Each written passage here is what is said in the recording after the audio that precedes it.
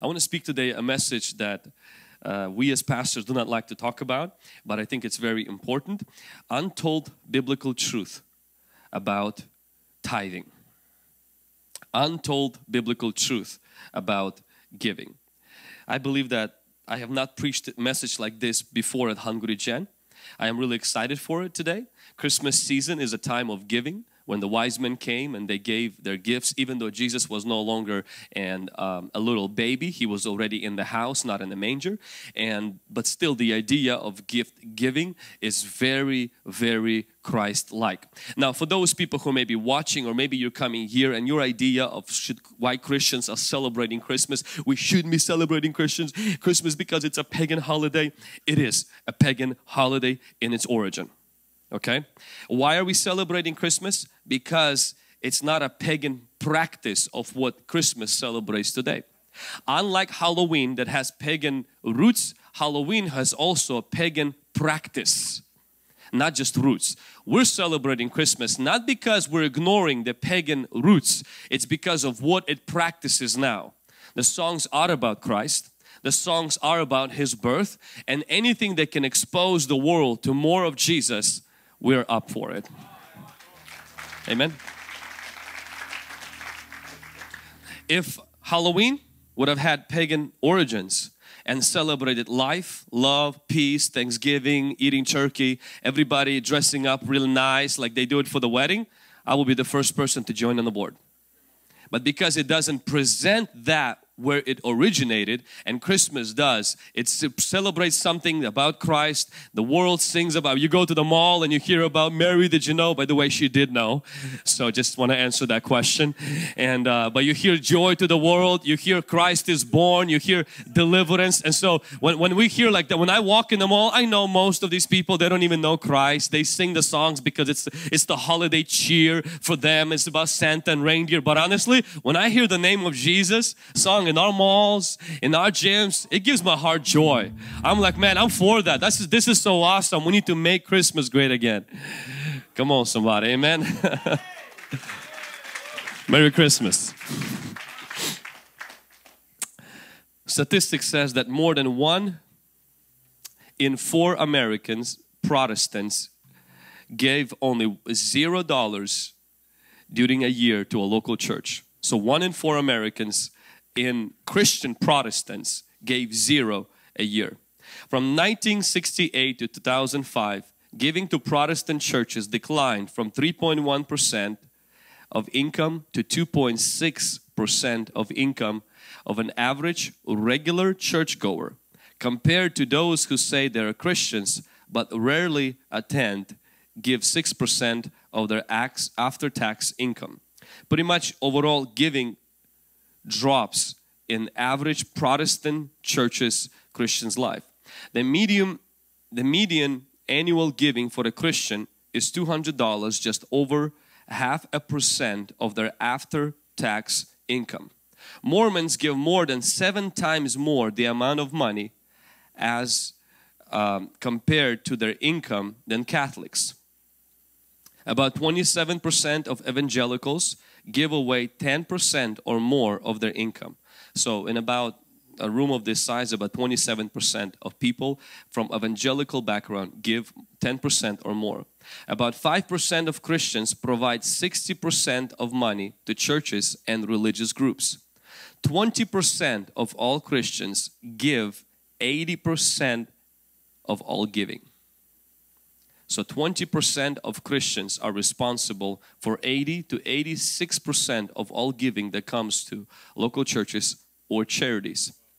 Among the Protestants, 10% of evangelicals, 28% of mainline folk, and 33% of fundamentalists and 40% of liberal Protestants gave nothing. Now, and I can go on more and more, but I'm gonna leave on what would have happened if all the Christians would have donated. In fact, I'll read this. Christian Smith, a psychiatrist, an expert on American Christianity, says, if we estimate that if committed Christians in the United States gave 10% of their after-tax income fully, but no more than 10%, So just 10%. Every committed Christian would just make a commitment to give 10% of their income. This would provide extra 46 billion per year of resources to which to fund needs and priorities. Here are some of the things this money could improve in Christianity around the world. 150,000 new missionaries and pastors in nations most closed to foreign religious workers would open. It will triple the resources being spent by all Christians and Bible translating, printing, distributing to provide Bibles to native languages of the 2,737 remaining people groups currently without Bible translations. We pretty much will eliminate people not having Bibles. We would finance the organizational infrastructure of major Christian research and advocacy organizing fighting against contemporary economic and sexual slavery worldwide. We will quadruple the total resources being spent by all Christians globally to evangelize the world. 5 million. So we would develop 5 million micro enterprise economic development projects in poor countries worldwide. We would have 1 million new clean water well drilling projects per year in the poorest nations. We would treat and prevent malaria worldwide. We would provide food, clothing and shelter to all 6,500,000 current refugees in all Asia, Africa and Middle East. We will quadruple the budget of Habitat for Humanity, the budget of World Division, which serves 100 million people in 96 countries. We would sponsor 20 million needed children worldwide, providing the food, education and healthcare. We will quadruple global Christian medical missions work. We would provide financial and debt management training to 200,000 US Christians per year who are currently in debt. Pretty much, if Christians would just do bare minimum what the law in the Old Testament says, the amount that this could contribute to the well-being of the world honestly would be staggering. Like, one of the things that you have to understand about Hungry Gen is we're embarking more and more on helping other churches, helping other missions. We've taken a church in Vietnam under our covering financially to sponsor and to help. 100% of Hungry Gen budget goes to the missions. Some of it goes to Tri-Cities missions.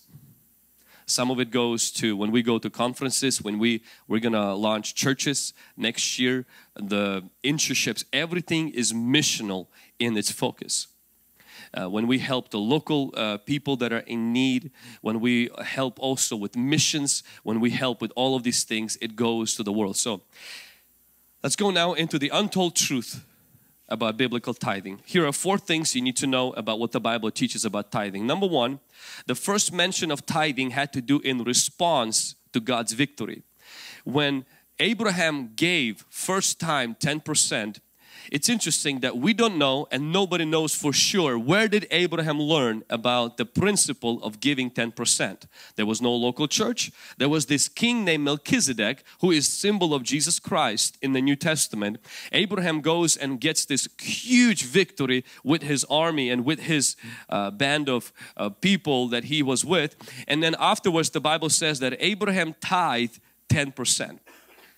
The first mention of tithing is the tithing of response to God's faithfulness, which I believe the real reason why many of us tithe, we say, God, thank you. And we're not buying anything, we're expressing our gratefulness. So the first mention of tithing, 500 years before the commandments, it was Abraham saying, God, I acknowledge you as the source of my victory.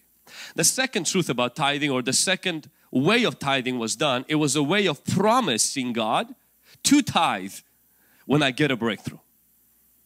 Now Jacob was the grandson of Abraham, and Jacob did not tithe on a credit card, which is something I want to mention. Okay, there are people who get so fired up about tithing that they tithe on their credit card. That's not wise. Now I'm not going to stop you if you're going to do that, because if you buy your shoes and everything on the credit card, you decide to tithe on the credit card, good for you, God bless you, but it's not scriptural. And it's also not wise. Jacob is broke like a joke. He has nothing to his name. He's sleeping in front of the sky. He gets the vision of God. He sees this staircase of heaven. He sees God, and his house is called Bethel, which is where he was sleeping. He slept on the rock, which there's a revelation there. You know, Jacob went to sleep on the rock. Delilah went to sleep on the lap of Samson went to sleep on the lap of Delilah. One woke up with the haircut. The other one woke up with the revelation. Come on, somebody. And so Jacob goes to sleep on the rock, and there he sees a vision of God, and Jacob wakes up. He's like, man, this is the house of God. This is church, somebody. And you know, and the first thing that Jacob says, instead of saying, man, I'm going to sign my kids for the kids ministry, I'm going to enroll to serve, where's the planning center app? You know, you would think like, hey, when is the next church service? And the first thing Jacob says is, God, the moment I got anything in my pocket or in my bank, I'm going to give you 10%.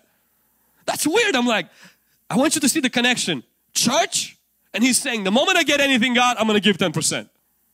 No commandments yet, no law, no Moses, no coming with 2 tablets, none of this stuff. This guy has a vision of God in his sleep, vision of the house of God, wakes up, and his first response, the moment I got something, the moment I get something in my wallet, in my bank account, the moment I get my first paycheck, I promise to give God and to thank Him. Maybe that's where you're at. You broke, but you got a revelation. You're in the house today. You're like, man, I'm in the house of God, but I ain't got a job. I'm going through a very difficult time. You can make tithing as a promise. It could be a response like Abraham, or it could be as a promise like Jacob. Truth number 3 is the law of tithing. Now, the law of tithing was something that when Moses took the Israel out of Egypt, they went to the mountain, and God came in the mountain and gave Moses the commandments. Now, a lot of these commandments, let's be honest, they were not given to America. They were given to the nation of Israel. A lot of these commandments had to do with real estate. They had to do with how to treat your employees, how to treat the land boundaries. It's pretty much like a code for living as a nation. And one of these commandments was also tithing. What many people don't understand is that there was not one tithe, there was 3. There was 3 tithes in the law of Moses. The first tithe was to support the Levites and the priests. God said you would bring the first of your crops, pretty much like the first 10% of what you're making, and that would help to maintain, keep the lights on in the tabernacle. Levites, you know, and the priests, these guys actually did not work. All they did was to kind of worship, pray, cut videos and upload stuff on YouTube.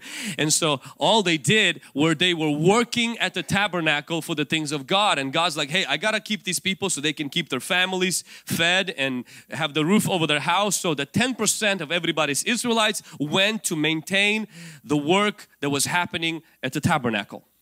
But there was one more tithe God was requiring of them, and that is this tithe was to be spent on their travel to the festivals that Israel had. In fact, I'm going to read this because many Christians don't realize there was more than one tithe by Israelites required by God. Deuteronomy chapter 14 verse 22 says the following: "You shall truly tithe all the increase of your grain that the fields produce year by year. And you shall eat before the Lord your God in the place where He chooses to make His name abide, the tithe of your grain and of your new wine and your oil, of the firstborn of your herds and of your flocks, that you may learn to fear the Lord your God always. But if the journey is too long for you so that you're not able to carry the tithe," they didn't have like UPS and FedEx at the time. "And if the place where the Lord your God chooses to put His name is too far from you, when the Lord your God has blessed you, then you shall exchange it for money and take the money in your hand and go to the place which the Lord your God chooses, and you shall spend that money on whatever your heart desires." Man, wow. "For oxen, for sheep, for wine, for similar drinks, for whatever your heart desires, you shall eat there before the Lord your God, and you shall rejoice, you and your household." So the first tithe was you bring it to the temple to keep the lights on. The second tithe is God says, hey, I want you to come and celebrate this feast, but I want you to actually spend your second tithe in a way of celebrating my goodness, and if the journey is too far to where you're supposed to come, where the temple is, then take your oxen, your sheep, your goats, your horses, everything as your tithe, go to the market, sell them, get the money, get an airline ticket, fly to that place. I'm using the modern terminology. They did not have airlines during that time. Get there and then take that money, and this is what God says. I want you to go buy in the market anything you like and bring that food, all of that good stuff, while you having this feast. Spend it on a hotel, tip the waiter, do all of this stuff, and you're spending it celebrating me and rejoicing in my presence. So you can always tithe twice. You can tithe once to the church, second time you can bring your tithe and just spend it at the church coffee shop. I'm just kidding. This is Old Testament, okay? This is not, I see the coffee shop team is like, yes, yes, this is the Bible. But we have to start providing breakfast then. Not just coffee shop. If we bring this law back. But this, I'm talking about the Old Testament law, okay? I'm not saying this is what we need to do. I'm just giving you an example of what they did. The third tithe that people were required to bring as New Testament people in covenant with God, this tithe was 10% every 10 years. Excuse me, every 3 years. So 10% every 3 years. Let's read this where the Bible says in Deuteronomy chapter 14 verse 28. At the end of every third year, you shall bring out the tithe of your produce of that year and store it up within your gates. And the Levite, because he has no portion nor inheritance with you, and the stranger and the fatherless and the widow who are within your gates may come and eat and be satisfied, that the Lord your God may bless you in all the work your hand which you do. So the first tithe went to pay the bills at the temple. The second tithe went in on your travel to the feast, and you would spend there with your family, feasting, rejoicing, celebrating God. And the third tithe, God says, I want you to give this one every 3 years, 10%. So each year it would equal to 3.3%. You would set apart. You can set apart either each year 3.3% or just every 3 years. You set extra 10% apart.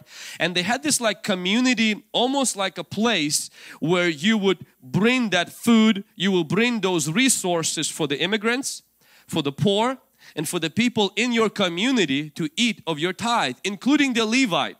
If whatever was provided to him at the temple was not enough, he can come in and almost like a world relief, almost like a food bank, almost like this place, like a welfare for a community. And guess who was paying for that? Not the government, the people. So pretty much to say in the Old Testament, the tithing wasn't 10%. It was 23.3%. Each Israelite would give. So Mormons are a lot more closer to that than we, because their standard is 20%, not 10. So, but that was the law of tithing. So this wasn't just 10% bringing to the temple. It was also taking 10% to spend on my travel to the temple, celebrating the goodness of God. And every 3 years, I would give 10% to the widow, to the orphan, to the fatherless, to the immigrant, and to a refugee. Somebody that struggled and needed help. And that's what tithing was instituted. Number 4, truth about tithing is Jesus talking about tithing. Jesus mentioned tithing twice. We see this in Matthew chapter 23 verse 23 and in Luke chapter 18 verse 12. And in both of those instances, He corrected legalistic abuse of tithing. Jesus didn't endorse it or discredit it. He simply corrected legalistic abuse of tithing. Pharisees were so focused and make sure they give 10% that they ignored other important things. And Jesus came and said, guys, you're missing the whole point. He says something that is more important than just giving your 10%. It's how you treat people.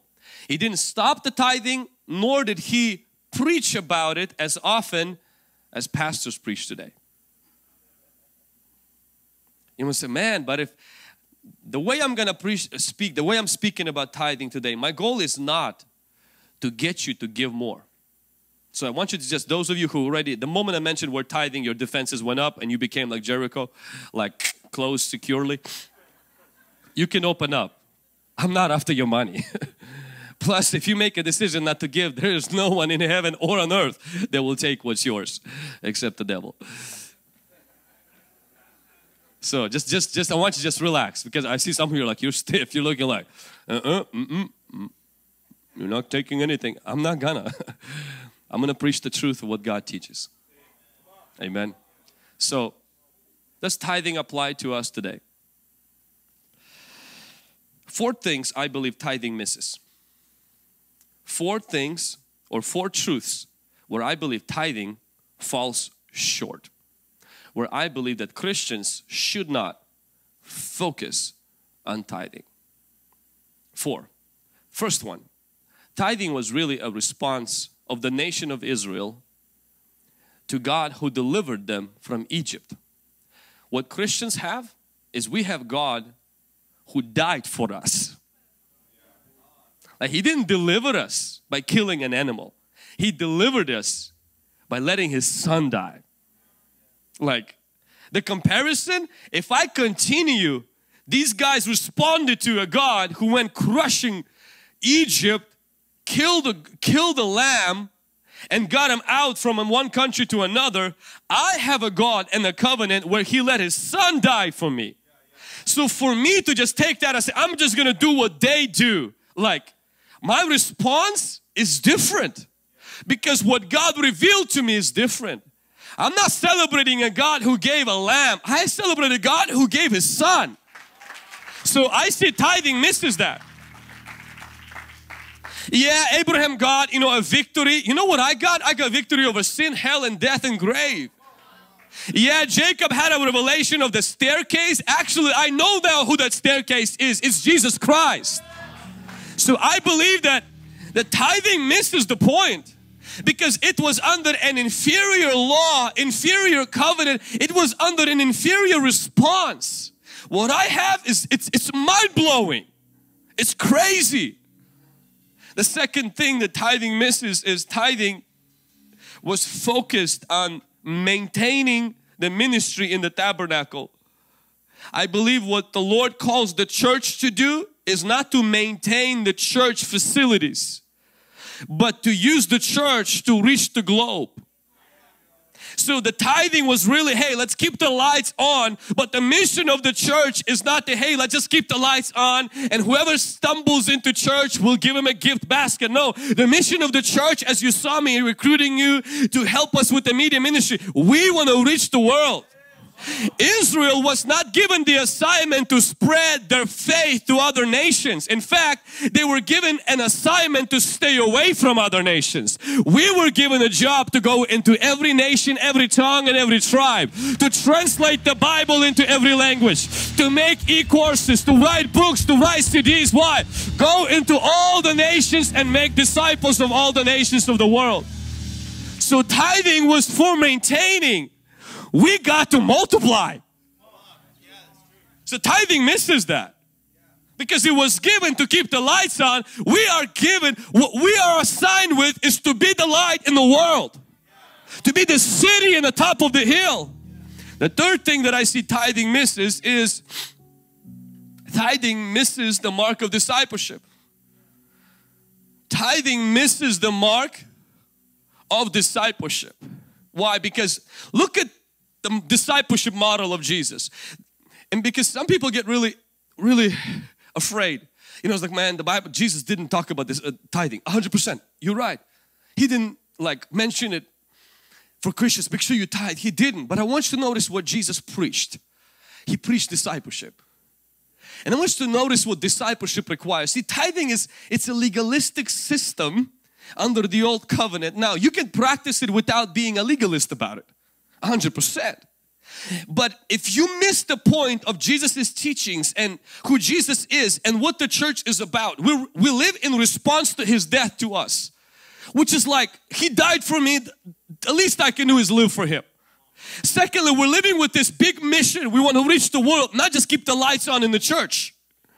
And the third thing is the message of Jesus Christ is not these presets and these legalistic rules. The message of Jesus Christ is discipleship. For example, He says if you have 2 coats and somebody comes in and wants your coat, Jesus did not say cut 10% of your coat and give it to him. He says give your coat, that's 50%.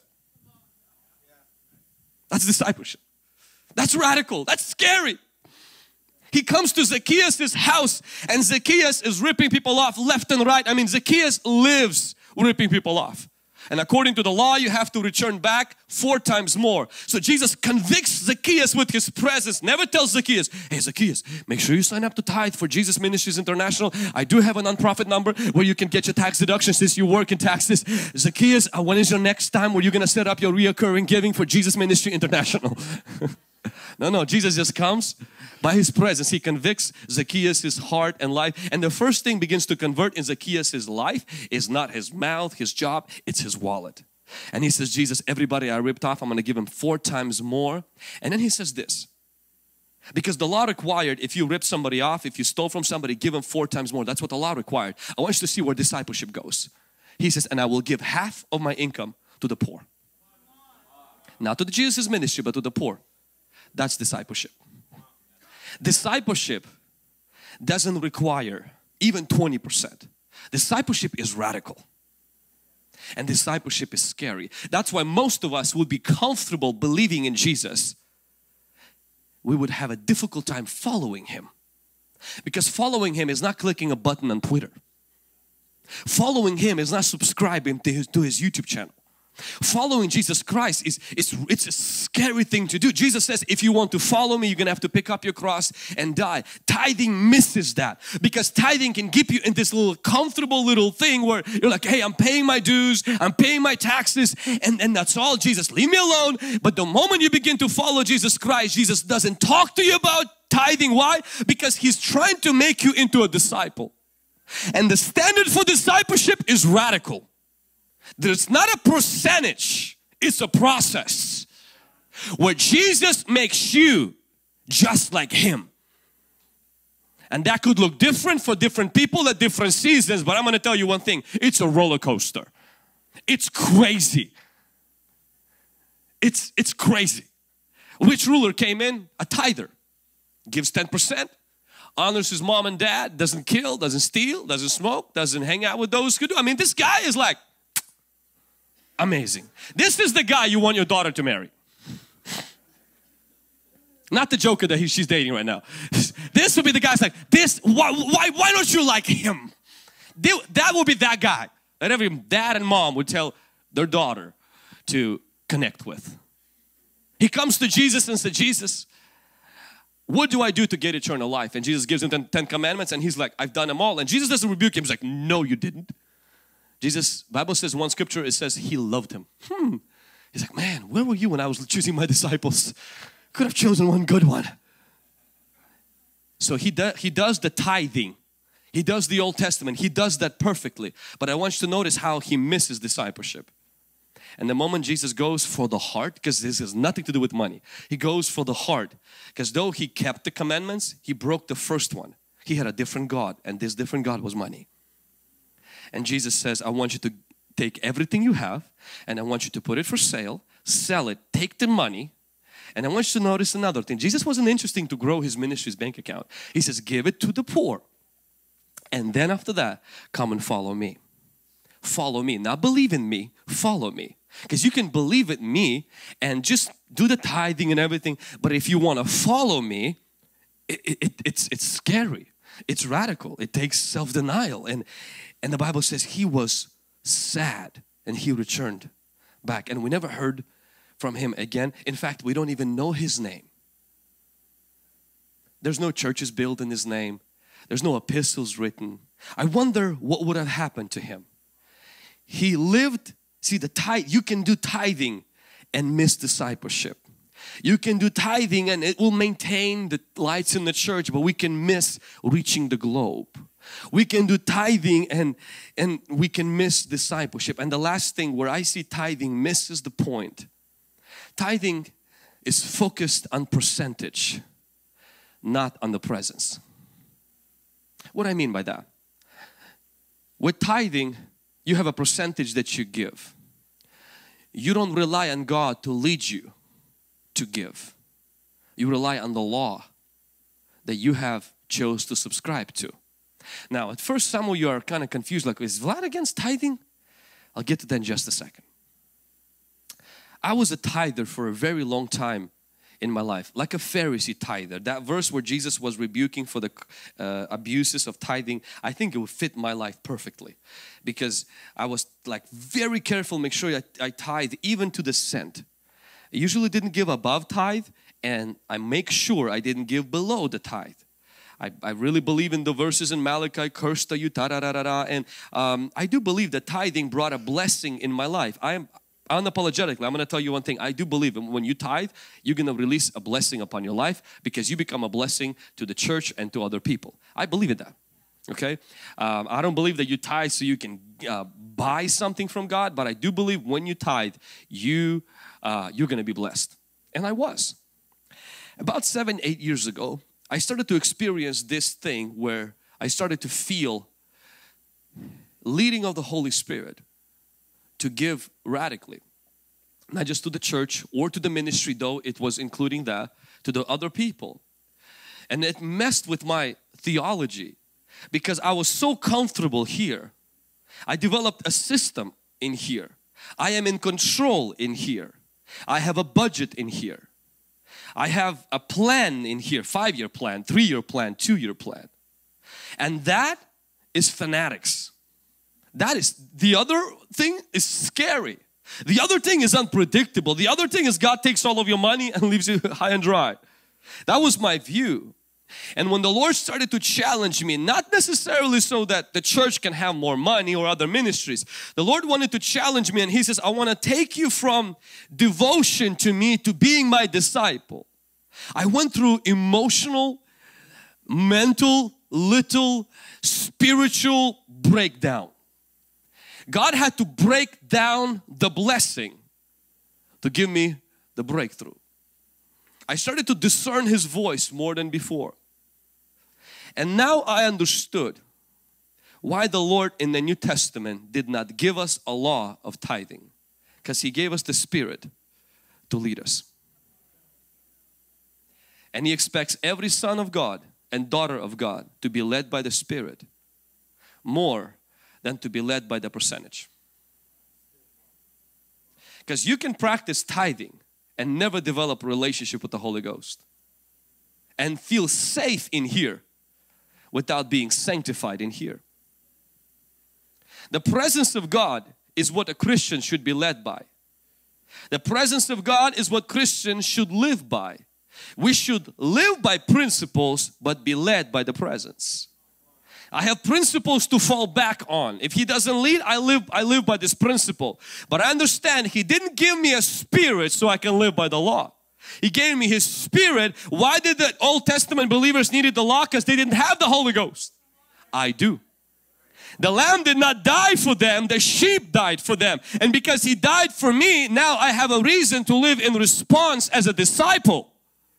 Not to live responding to a death of an animal would I just give bare minimum and I hope that I have this favor with God. God now, He has my heart, and it's radical, it's scary for people who love to have control of their life and use God to put a cherry on the top of their self-controlled life. Because it demands yielding control, it demands submission, it demands making Him Lord and King of your life, and for some of us that is difficult. We don't mind saying, Jesus, forgive me of my sin, because we screwed up. But the moment somebody comes in and says, I'm going to take your life and I'm going to run it for you and I live in another realm, for us it's like, are you kidding me? Nobody's going to do that.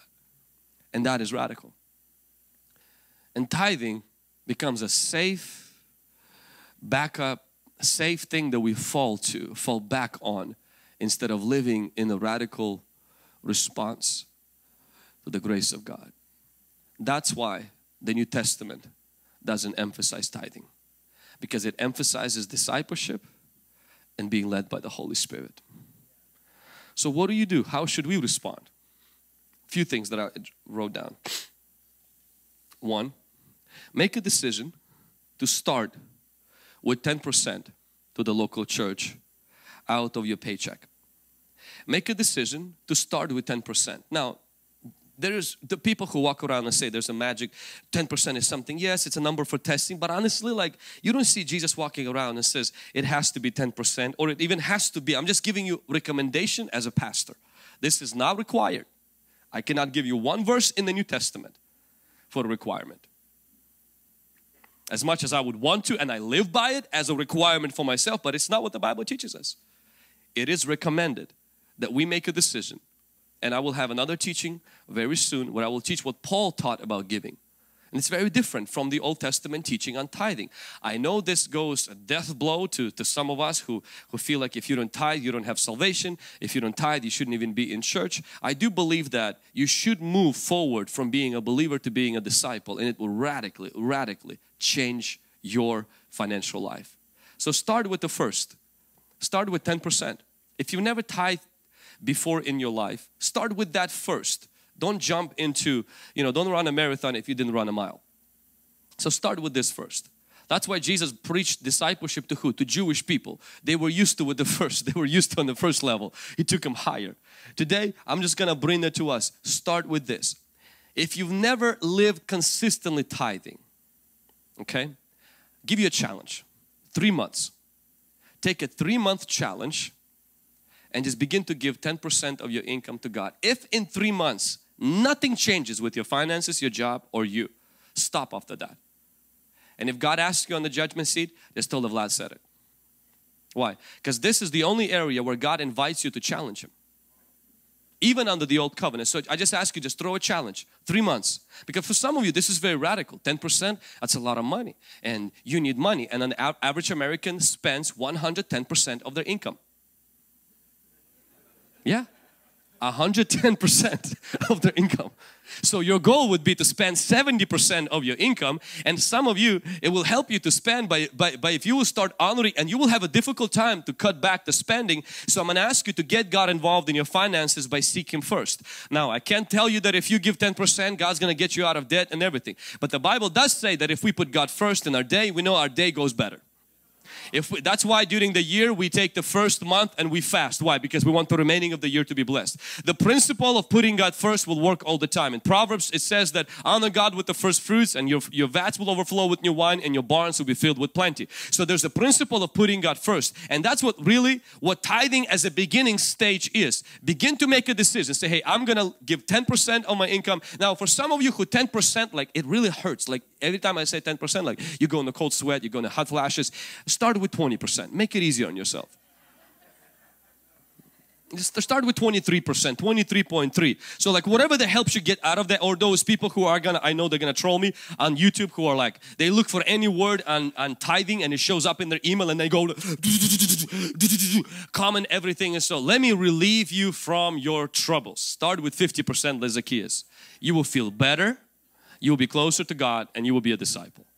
So, but 10% is a good place to start. What if you start 8? Still fine. Why am I saying to start first? To give that first and to do that consistently for at least 3 months. Because if you do it sporadically, if you do just kind of whenever I feel like it, you don't develop it first as a muscle of a Christian discipline.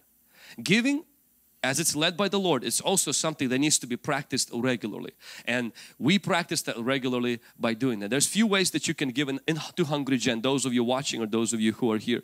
You can go to the website hungrygen.com. You can write a check to Hungry Generation, bring it to the front in the lobby, or bring it during the week. You can use Venmo, you can use Cash App, you can use PayPal, you can use crypto, you can use stock, you can use Zelle.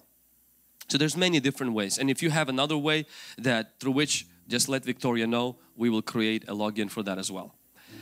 The second one is, I want to encourage you as a Christian, as a disciple, and as a member of this house, take a pledge to donate to our building fund above your tithe. We are trying to accomplish the building. We don't care about the building for the sake of building. What we care about is we need to house more people. We need to have housing for insurance and potentially a school for our students. School for our young ones. And so it requires resources, and God wants to use our resources. All of us, including myself, we give above our tithe generously so that we can make this building possible.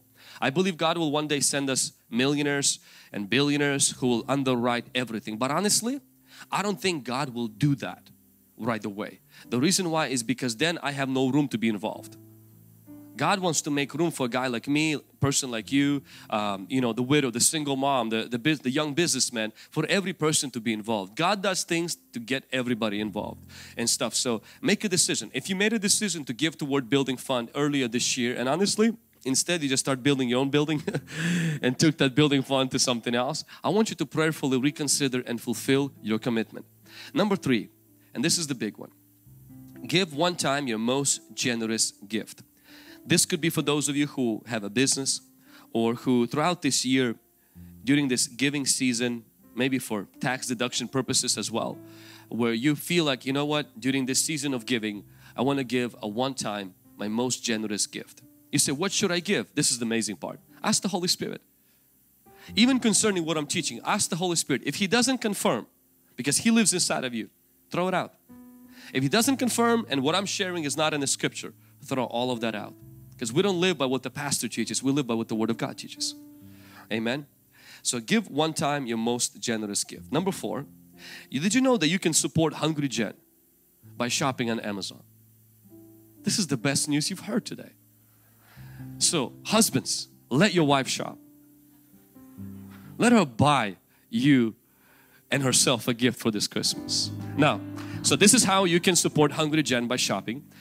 Amazon has this service called Smile. See, it's crazy how the world also wants to give. Amazon gives certain amount of proceeds from every purchase that you make. They already do that to charities. When you set Hungry Gen as the charity of your choice, then instead of those proceeds going to other causes, they go to Hungry Gen. So all you gotta do is go to hungrygen.com/Amazon.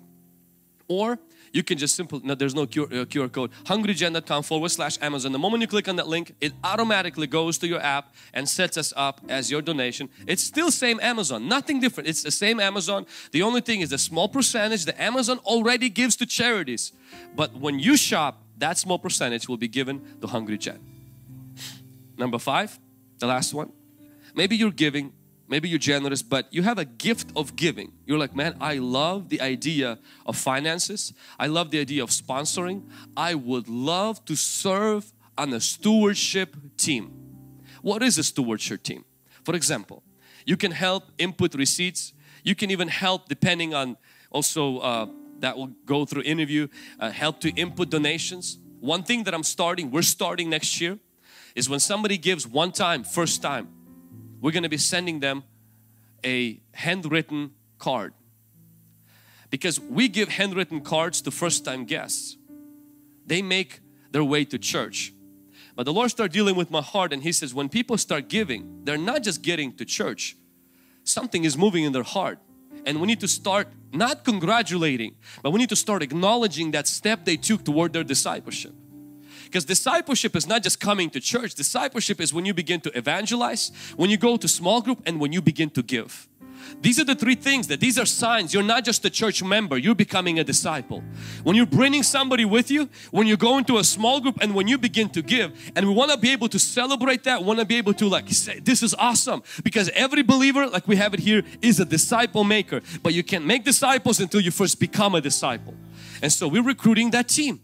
We're also recruiting a team. We have people who donate largest sum of money for the building. We want to be able to help them as well. Not cater to them, but at the same time pray for their needs. Reach out what they need as a help. Maybe they need help with their family or prayer for something. We also have a list of people in our church who are currently going through a difficult time.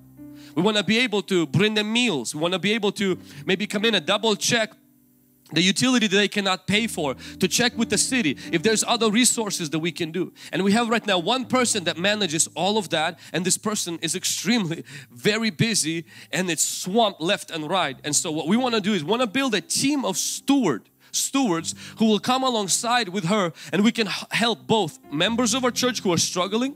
Double check, instead of just handing out money, that we do a very thorough research on what's happening and how we can help them. So we can also reach out to members or new people that are just starting to give. Reach out to donors who are maybe giving above and beyond to be able to minister to them. Reach out with some of these tedious tasks that we have that take a lot of time, but they're very necessary, because everything has to be done in church in orderly fashion, especially in the area of finances. We might be in Pasco, but we don't think and act on the level of ghetto. We're not a ghetto church. We're a Kingdom of God church. And everything we do with excellence. And everything we do with a sense of thing that glorifies God. So these are 5 ways that I want to invite you to consider joining, growing your discipleship next year. I'm going to tell you one thing. This is God's church. He took care of it. He will take care of it. Randomly, every few weeks, people send very large donations from all around the United States. If you think that if you don't give, it won't be taken care of, I'm going to tell you one thing. Think again, because you're wrong. This is not just for us. This is to grow you in discipleship. Because in New Testament, it wasn't about the law. In the New Testament, it was about love. It wasn't about the percentage, it was about the process. It wasn't about this principle as much as it was about being led by the presence. Start with something that you are comfortable with, something that is according to your ability. Do it for 3 months. If you've done it already and you're faithful tither, I'm going to ask you a question. What about asking the Holy Spirit to take you to the next level? Next year. It doesn't have to be always in finances. It doesn't always have to be increasing your giving. Have you given to the poor? Have you given to people in need? Is there somebody you've been a blessing to because God has prospered you? Don't just be a person like the rich ruler or rich man whose ground produced great harvest, and he kept getting bigger and bigger, but he didn't grow in God and did not grow in generosity. Whatever that looks like for you, take the challenge this year. Tithing releases a blessing. Discipleship releases a breakthrough. Tithing releases a blessing. Discipleship releases a breakthrough. And I'm not saying you're going to drive a Bentley. I'm not saying even the breakthrough will be that you're going to have a better business and more money. What I'm saying with breakthrough is there will be something that will break through in your life. It will be evident to everyone. Sometimes it shows up in finances, sometimes it shows up in opportunities.